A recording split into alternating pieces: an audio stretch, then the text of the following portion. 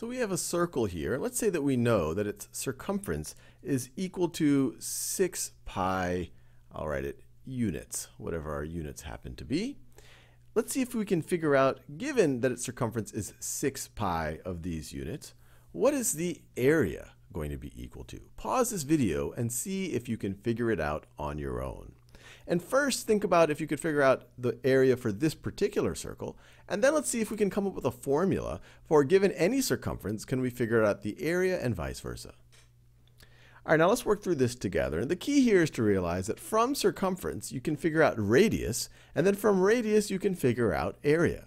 So we know that circumference, which is 6 pi, so we know 6 pi is equal to 2 pi times our radius. And so what is the radius going to be? So the radius, we're talking about that distance. Well, we can divide both sides by 2 pi. So let's do that. If we divide both sides by 2 pi, to solve for r, what are we left with? Well, we have an r on the right-hand side. We have r is equal to pi divided by pi, that's just 1. 6 divided by 2 is 3.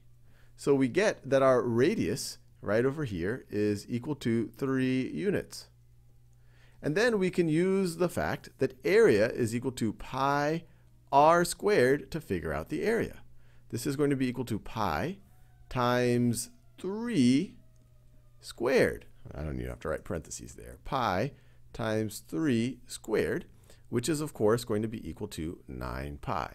So for this particular example, when the circumference is 6 pi units, we're able to figure out that the area, this is actually going to be 9 pi square units. Or I could write units squared, because we're squaring the radius. The radius is 3 units. So you square that, you get the units squared. Now let's see if we can come up with a general formula. So we know that circumference is equal to 2 pi r. And we know that area is equal to pi r squared. Can we come up with an expression or a formula that relates directly between circumference and area? And I'll give you a hint. You could solve for r right over here and substitute back into this equation, or vice versa. Pause the video, see if you can do that. All right, so let's do it over here. Let's solve for r. If we divide both sides by 2 pi, do that in another color. So if we divide both sides by 2 pi, and this is exactly what we did up here, what are we left with? We're left with, on the right-hand side, r is equal to c, the circumference, divided by 2 pi. The radius is equal to the circumference over 2 pi. And so when we're figuring out the area, remember, is equal to pi times our radius squared. But we know that our radius could be written as circumference divided by 2 pi. So instead of radius, I'll write circumference over 2 pi. Remember, we want to relate between area and circumference. And so what is this going to be equal to? We get area is equal to pi times circumference squared over 2 pi squared is 4 pi squared. Now let's see, we have a pi, or we would have, if we multiply this out, we'd have a pi in the numerator and a pi in the denominator, or 2 pi's in the denominator being multiplied. So pi divided by pi squared is just 1 over pi. And so there you have it. Area is equal to circumference squared divided by 4 pi. Let me write that down.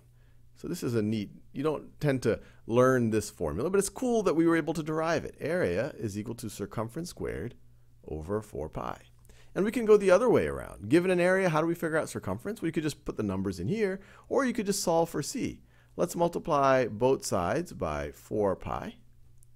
Let's multiply both sides by 4 pi. And if we do that, what do we get?